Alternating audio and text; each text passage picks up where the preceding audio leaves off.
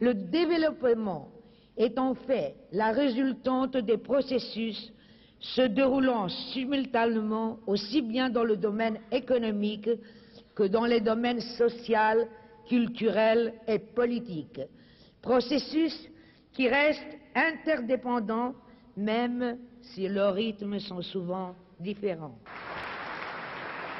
The UNESCO-Greece Melina Mercouri International Prize for the Safeguarding and Management of Cultural Landscapes was created in 1995 to reward outstanding examples of action to protect and enhance the world's cultural landscapes.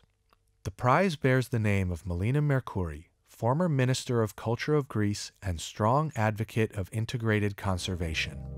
Added as a category of World Heritage in 1992, cultural landscapes are defined as the combined works of nature and people and embody a long and intimate relationship between humans and their natural environment. Some cultural landscapes, such as gardens and parklands, are designed and created intentionally by people.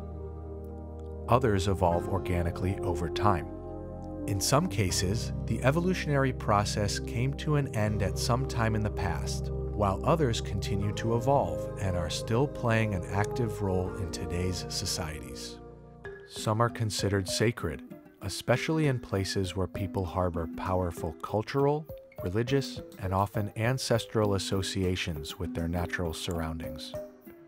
Cultural landscapes often provide various resources and services that enhance the well-being and livelihood of people, and thus strengthen the resilience of communities. Many are home to rich biological, cultural, and agricultural diversity, maintained through sustainable traditional forms of land use. Despite their essential benefits and the resiliency they illustrate, many cultural landscapes are under threat. Unplanned development, mining, depopulation of rural areas, disaster risk, and climate change increasingly endanger these valuable connections between people and places. Since its creation, the UNESCO-Greece Melina Mercouri International Prize has been awarded to a diversity of sites from different regions across the world, some of which have later been inscribed on the World Heritage List.